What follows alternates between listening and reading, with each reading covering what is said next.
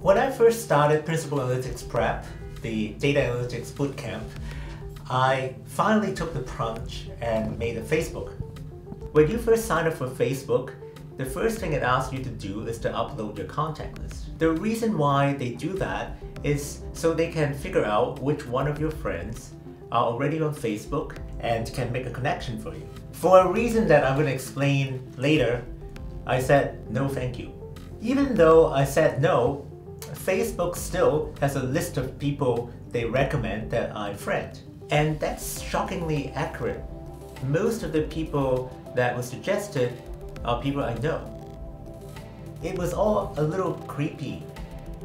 I'm new to Facebook and yet it already knows me. How is that possible? The trick is something called the reverse lookup. Let's say I have a friend called Amy Thomas. And when Amy first joined Facebook, she uploaded her contact list. By doing that, Facebook knows about me, knows my name, knows my email, my phone number, my address, and pretty much any information that Amy stored about me. So when I created my account, all Facebook needed to do is to look for my name, email, or phone number in all of the Facebook members' contact list. And that's how it generates that list of suggested friends. What does this all mean?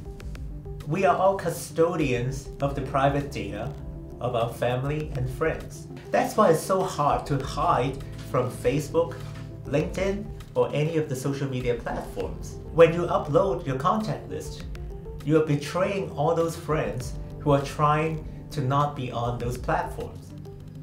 It's even worse than that. You may have authorized a website or an app to access your email account.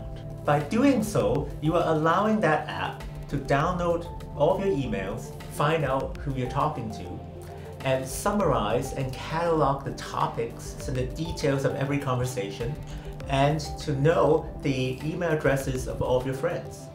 So not only do they know your friends' names and email addresses, they are able to find out your friends' employer, their children's schools, what car they recently purchased, and whether they were depressed yesterday, and more.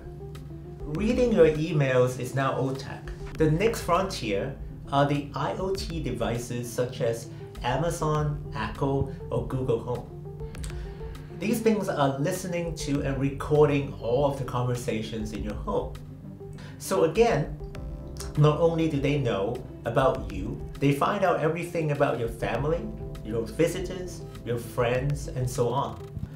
Businesses are constantly encouraging us to betray our friends' data. Think about all those personality tests that are circulating around social media. I have a friend who a few weeks ago took that Myers-Briggs test for the first time.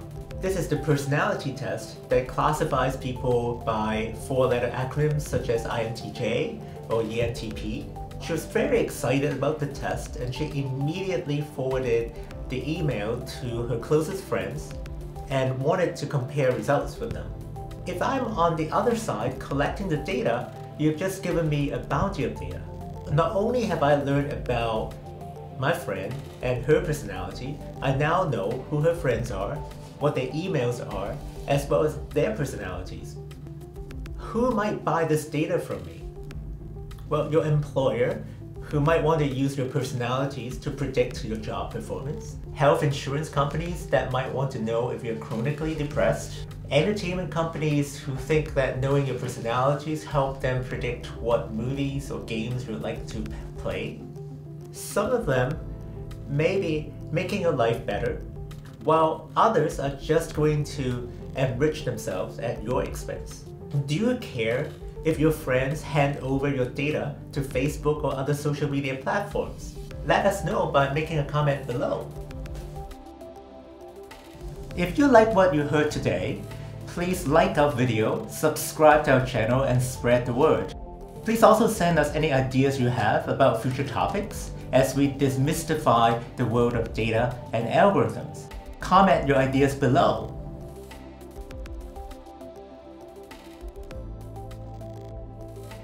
Principal Analytics Prep.